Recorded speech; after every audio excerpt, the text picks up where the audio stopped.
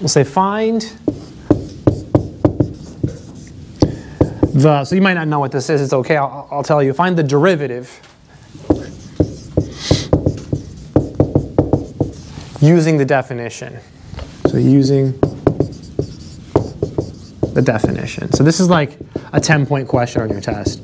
And you'll probably have like 2 of these, right? Probably like 2. It's not bad. Most people get it right. Even if it looks, you'll be like, oh, it's kind of hard. Nah, you'll get it right. Like if you study, you'll get it right. You'll get it right. If you study. Yeah, if you study. What's your name? Austin. Austin? Really? Yes. Oh, wait, no. Oh, never mind. Oh, okay. Nothing. No, it doesn't matter. There's a guy in my other class, his name is also Austin, but he was sitting over there. So I'm just so confused. It's too many people. So the function is f of x equals, let's see, one that will probably be on the test. Okay, yeah, this seems like a good one. I don't want to do it, but it's probably going to be on there. 1 over x plus 2. So solution. All right, but you'll probably have 2 of these on your test, right? Every semester, every calculus class in the entire world does this. This is like one of those problems. So the formula for the derivative, whatever that is, well, let me just tell you. So if you have a straight line, right? Like say you have like y equals 2x plus 3. So this is mx plus b, right? What's the slope of this line? 2. M is 2, right? So for straight lines, we have the slope, right? It's the rise over run. So in calculus, we talk about rates of change, right? So we have random functions, and so we want to find out what the slope of a random function. Well, the slope is going to change, right? So it's going to be like a slope function. So to find the slope for a function, it's going to change. It's not constant. It's not a constant slope. So the derivative is the slope of the function. So the derivative is the slope. So we're going to construct it from scratch next time at the beginning of class. It's really beautiful. For now, we're just going to use the formula. So the formula for the derivative is f, and then you put, I'll do it here, f, and then you put a symbol here. It's f prime, P-R-I-M-E, like prime. F prime of x, and it's equal to the limit as h approaches 0 of what's called the difference quotient, which you study briefly in college algebra. In college algebra, they make you compute this. It's like on a test, and you compute it, and you work it out. In this class, we do the same thing, except at the end of the problem, we just plug in 0 for h. So this is the formula for the derivative, right? You may have seen this in the homework before, except instead of h, it had something else notorious. Do you remember what it was? The delta x. I know. It was like, oh, this morning I posted a video from the homework, the 1 over x plus 3 when I did it. I finally posted, and it's got a delta x in it. I'm like, oh, the delta x makes it so much harder. So we'll be using h. All right. So let's do this problem. So all you have to do is work this out. Okay? So keep in mind, whenever you write the limit sign, you have to continue to write it. So you have a choice. You can write it every single time from the beginning, or you can wait to the very end to write it. Let's wait to the very end to write it. So I'm not going to write it first. I'm just going to start with this. It's really important to show the work correctly. So maybe step 1, write the formula down. So the formula, you'll have to memorize it, but you'll know it. There's a gazillion of these in the homework. So I'll show you, after this, I'll show you how to get the answers to the homework using the internet, in case you don't want to do them all, right? Because there's so many. Right? Your hand will burn out. So this is equal to, so f of x plus h means we replace all of the x's here with x plus h's. So instead of 1 over x plus 2, it's 1 over x plus h over 2. Very good. Yes.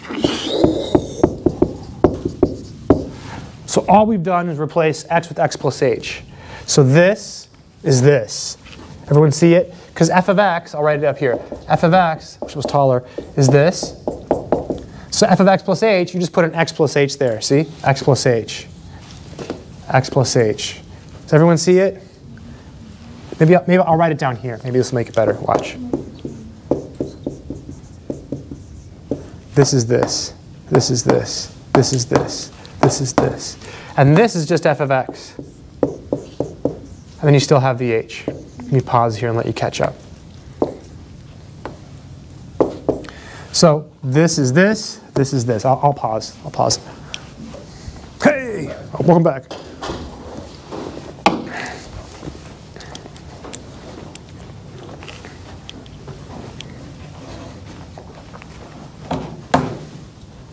Any questions on that? It's a hard thing in college algebra for people to grasp. So f of x is 1 over x plus 2. So f of blah is 1 over blah plus 2. So f of x plus h is 1 over x plus h plus 2. You're just replacing the x's with the x plus h. Everyone get it? Everyone get that step? Yeah. Okay. All right. So now we have to subtract these. The way I do it is, it's kind of cheap. I just write down the product, because that's going to be the LCD. Okay, so I just know that that will work. So it's going to be x plus h plus 2 times x plus 2. And then we still have the h here, right? So we haven't figured this out yet. I just write it down first. I just know it's this times this on the bottom, okay?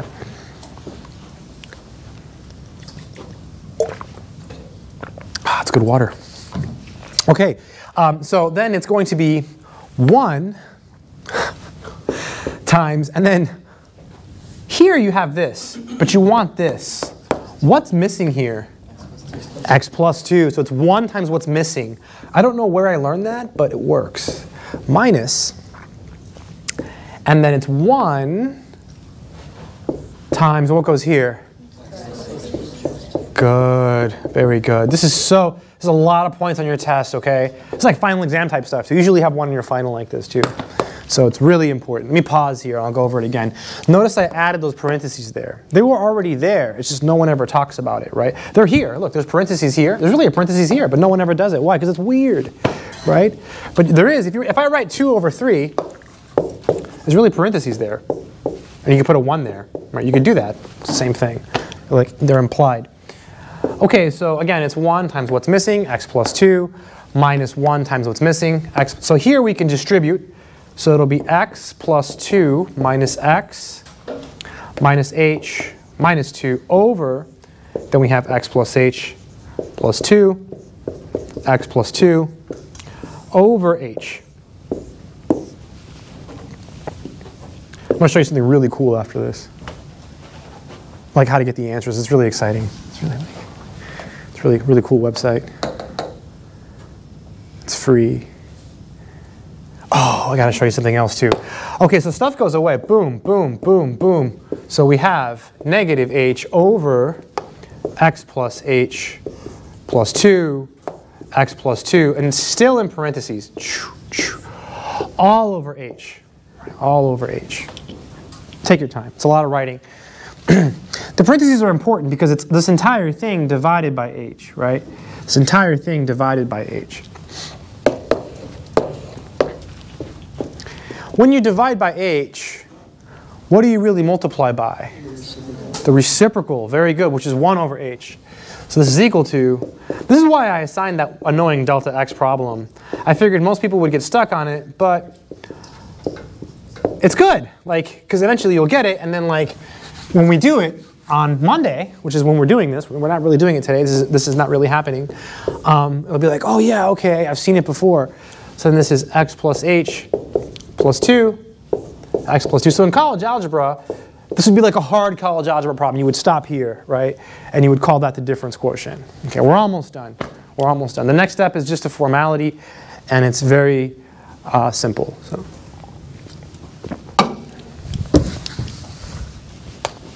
Just gonna wait. So any questions? People are writing still, so I'll wait. Forgot that thing was there. Like I was like, what? It's like, forget. Like, yeah. Okay. No questions? No questions? All right. So we worked out this piece, right? So now we just got to take the limit.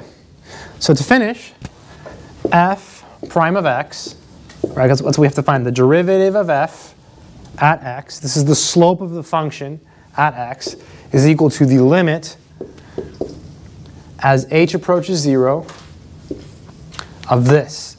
So negative 1 over x plus h plus 2, and then x plus 2. It's really important that you show your work correctly. Again, notice I didn't write the limit at the beginning. If I write the limit at the beginning, that's fine, but you have to write it here, you have to write it here, you have to write it here, you have to write it here, you have to write it here, you have to write it here, and you have to write it here. But that's 1, 2, 3, 4, 5, 6, 7 times. So it's 7 times more work. Or I have to write it 7 times. So I wanted to avoid that. So it's better to not write it and wait to the very end, okay, and then write it. And that way you can't get it wrong. Because I can't take points off because it's correct. But if you write it once, like if you write it here, like if you do this, and then you don't write it here, I have to take points off because it's wrong. Like I can't be like, oh, it's whatever. No, it's wrong. It's a math class. Like, right, it's got to be right to mark it right. Even if I want to mark it right, and I can't unless it's right. So now we're going to take the limit. So we're going to plug in the 0. Do we write the limit again now? No, we drop it, right? Good, good. So this is going to be -1 over. So this is 0, right? So it'll be x plus 2, x plus 2. So it'll be x plus 2 times x plus 2 is x plus 2 squared. Yeah, and just leave it like that. A lot of times when people first see calculus, they're like, oh, should I multiply it out? No, no, just leave it. That's beautiful. That's better that way.